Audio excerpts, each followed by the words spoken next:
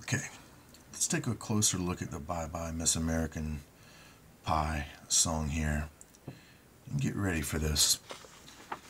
Notice that I got Shinar right here. And, remember everything I've said so far about all this. And then the whole other video series. Really remember all that. This is going to be shown to you without a doubt.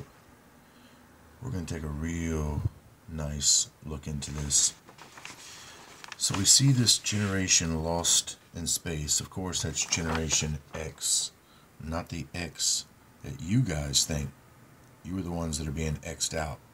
This is the super prestigious Lites that we're seeing themselves with the sign of the X, Osiris, even Saturn, if you will, esoterically. So it says, with no time left to start again, so come on, Jack. Be nimble, Jack be quick, Jack flash, set on a candlestick. Who's Jack? Is Jack a man?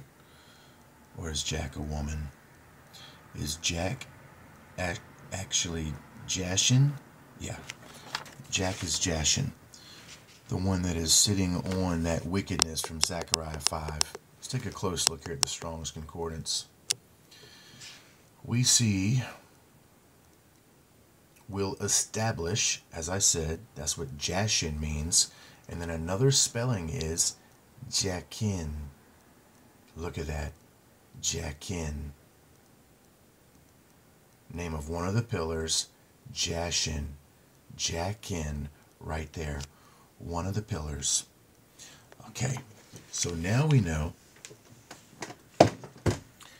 that Jack, the Jack that's supposed to be nimble and the Jack that's supposed to be quick, is this Jashin column that is seeing itself as the false bride. But they're not too bright, as we see. So come on, Jack. Be nimble, Jack be quick. Jack flash, set on a candlestick. Now check this out. The flash is when we have the fire that comes from the sky, which is the arc electricity, which now symbolizes this ark of Noah that they think that they're going to go into. And as we're beginning to teach them, the overwhelming majority of them don't. They're being used. So this Jack flash now is that flash of light that in a sense they're trying to imitate from Jesus Christ's words. He says a flash of lightning. It would be, his arrival would be like a flash of lightning that's seen from one part under heaven to the other. It will be like that. In essence, this is them trying to form that out and to make it appear that they're going to fulfill this prophecy as they themselves, okay, how they see fit. Jack flash set on a candlestick. Now this is when we see that Rev 12 is declaring this woman that has got this child. Well, that child is that lit candle. And we already saw Jesus Christ talk about it in the book of Luke. That was hid under a bushel basket, right? Baby in a basket. Bun in the oven. As we know, this is the baker of the Trinity, of the butcher and the candlestick maker. It's going to be interesting when we talk about who the candlestick maker is. Real interesting, because they already gave us that information in the movie by the code of what he was doing, talking down about him. Real interesting. Real interesting.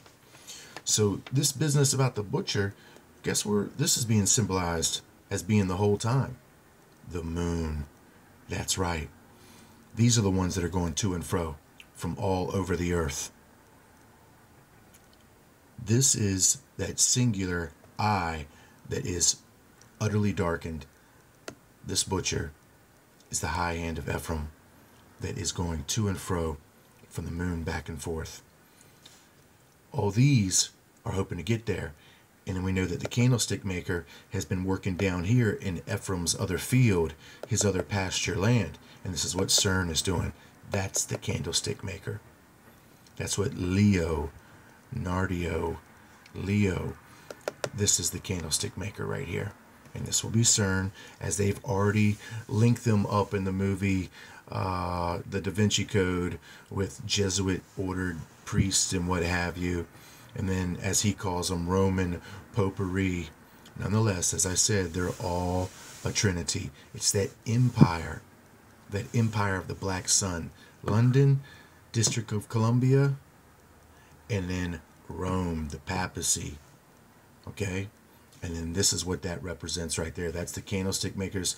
These are the ones that have been scientifically discerning this word, trying to create a kingdom and its king through observation, of which Jesus Christ said, the kingdom cometh not with observation, for the kingdom of God is within inside you. They think that they're going in through the outdoor. In all actuality, they're going out through the indoor. They're focusing the wrong way, and we're going to prove that further.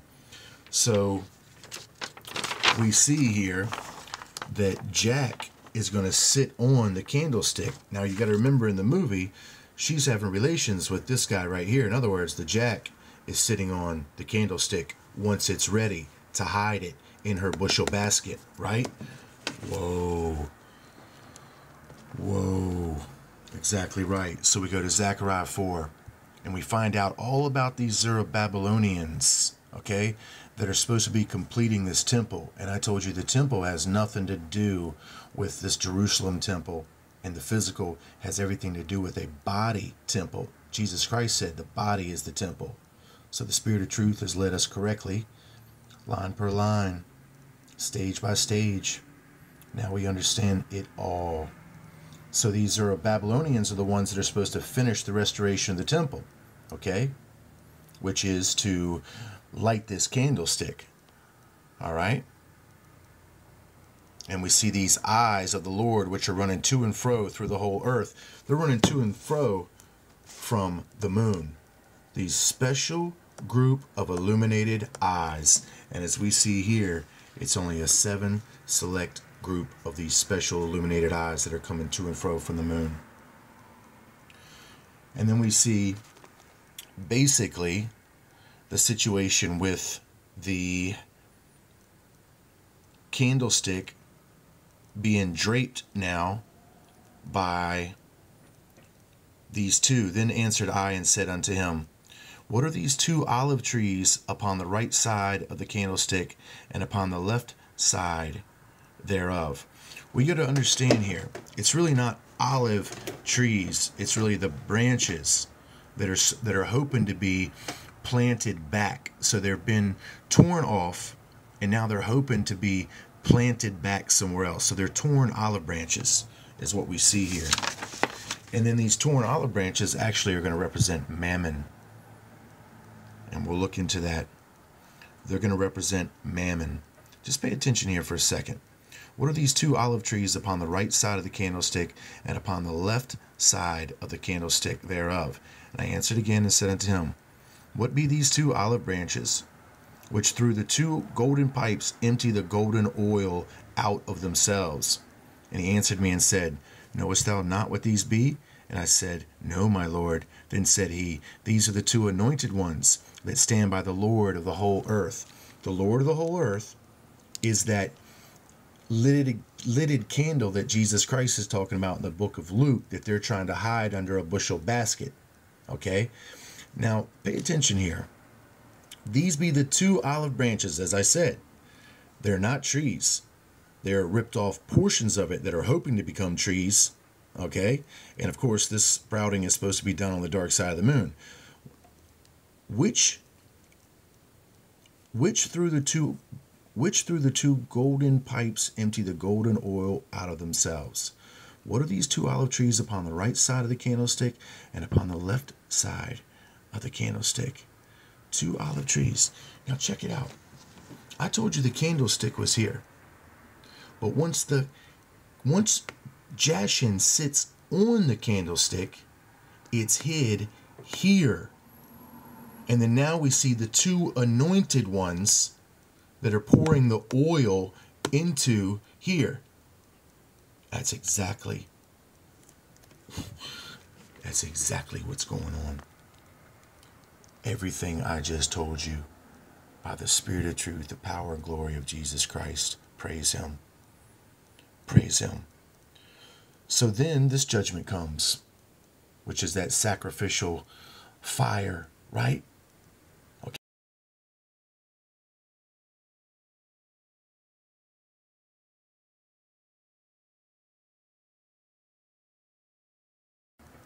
Interesting. Interesting. Now we know where the candlestick is hidden. Now we know where the candlestick is hidden. Fire is the devil's only friend. Well, we see who's got the friend of fire. So incredible. I mean, I could really lay that out, and they know that I can. And then this we go to Zechariah 5. The flying roll is the judgment, which is the millstone. Okay, which is what I've got drawn, that it's some sort of rocket-like thing coming from the moon. That these people know that Jesus Christ gave me over 20 years ago now. They know it. They know it. Everything about it has astonished them. Absolutely astonished them. But yet they see it all backwards. So now we see about this woman that's supposed to be lifted up. This is an ephah that goeth forth. He said, moreover, this is their resemblance through all the earth. And behold, there was lifted up a talent of lead. There's your song. And this is a woman that sitteth in the midst of the ephah. And he said, this is wickedness, and cast it into the midst of the ephah. And he cast the weight of lead upon the mouth thereof. What was the wickedness that was put into the ephah basket? Huh? Baby in the basket. What was the wickedness? It's what the candlestick maker has been working on. Got her to set on it. Now it's in her. Baby in the basket. Yep. But yet, they're making you think a whole different scenario, as I told you, with this redhead propaganda. And really, we see, as I said, this is Israel. This is the Black Widow. This is Ishtar. This is Mystery Babylon. This is the harlot. This is confusion, but not any longer. The followers of Jesus Christ are not confused. Incredible. So they're being lifted up, okay? They're being lifted up, symbolizing the stork, Nekhbet and Wajet. This is wickedness. That's what the candlestick maker's been working on. The ephah is the basket. Now let's read down here so that you understand what I said was entirely correct. In the vision of the ephah, local and prophetic elements are to be distinguished. The elements are an ephah, or measuring. Now remember, Jesus Christ said Satan seeks first to sift the wheat. A woman in the ephah, a sealing weight upon the mouth of the ephah. Well, if you're going to go into space, you got to be sealed. We see that they're sealed with lead, right? Because these birds, helter-skelter in a summer swelter, the birds flew off with a fallout shelter. Every bit of this is about the book of Zechariah. The jack is the Jashin. But as we see, a great majority of this bride ain't going nowhere because of mammon, and you'll just have to see it. You'll just have to see it. A sealing weight upon the mouth of the ephah, confining the woman, and the stork-winged women, whose only function is to bear the ephah and women away into Babylon. Into Babylonia, Shinar. As I said, Shinar is a new capital of Babylon. Shinar means shining one. It is this moon, sin, in which Jesus Christ said, he who was without sin, let him cast the first stone. Go ahead. Go ahead. You know, we've done our best to give you guys the truth of every bit of this, and we see that none of you have counted every bit of this as a strange thing because you're looking in a mirror at everything backwards. The thing thus symbolized was through all the land. Symbolically, a measure or a cup, and this is where the Spirit has been telling me to call this a cup, as in the second cup, for over 2 years, stands for something which has come to the full. What did Enoch say? He said, until the consummation of their crimes come to the full. 70 times sevenfold, which is just under 40,000 years. That's how long it's taken them to gestate this dark knowledge and mingle it into the seed of men so that it could fruit this cockatrice which they're trying to bear in our world, and they've been tricked. A woman in the, it says, symbolically, a measure or a cup stands for something which has come to the full, so that God must judge it. God is going to judge this cup that has come to the full. That's exactly right. Not them judging us, as we see, but we see in reference this judgment is being brought back to them. A woman in the bad ethical sense is always a symbol of that which is religiously out of place. Sacred feminine, mystery Babylon. Certainly out of place here on the dark side of the moon, is she not? Running off with a candlestick up her YAHOO. Yeah, pretty much out of place if you're going to call yourself some sort of virgin. A woman in the bad ethical sense is always a symbol of that which is religiously out of place. The woman in Matthew 13, verse 33, is dealing with doctrine. Is dealing with doctrine, a sphere forbidden to her. In Thyatira, a woman is suffered to teach. The Babylon phase of the apostate church is symbolized by an unchaste woman, Saturn, the synagogue of Saturn. Go watch the Saturn Tears fractal video. Sodden with greed and luxury of commercialism. As I told you, they are bringing those luxuries. They're sodden with that greed. They're bringing it all to the dark side of the moon. They are decked with jewels, so to say, but it's all vanity. It's all convoluted BS, straight up. So many of you, I've pretty much skipped around over all this because many of you, if you're agents watching this, you're supposed to already know all this stuff, right? Okay, and then if you're sincere and have been watching my videos, you should have already seen this information shown to you over hundreds and hundreds and hundreds of videos. We know who is telling the truth here. We know who is seeking to hide more than a candlestick up their YAHOO. You get me? You got to realize it. How much longer are they going to allow me to speak freely? That's the question. Because we know that Jesus Christ wants me to get as close as I can to them. So close that he will be able to speak to them through me. And that's exactly what the scriptures say. If you guys don't know them, if you guys want to curse me down for it, I'll re-inform you of what the prophecy is. Because I know it well. Real well. So, the last will be first, and the first will be last.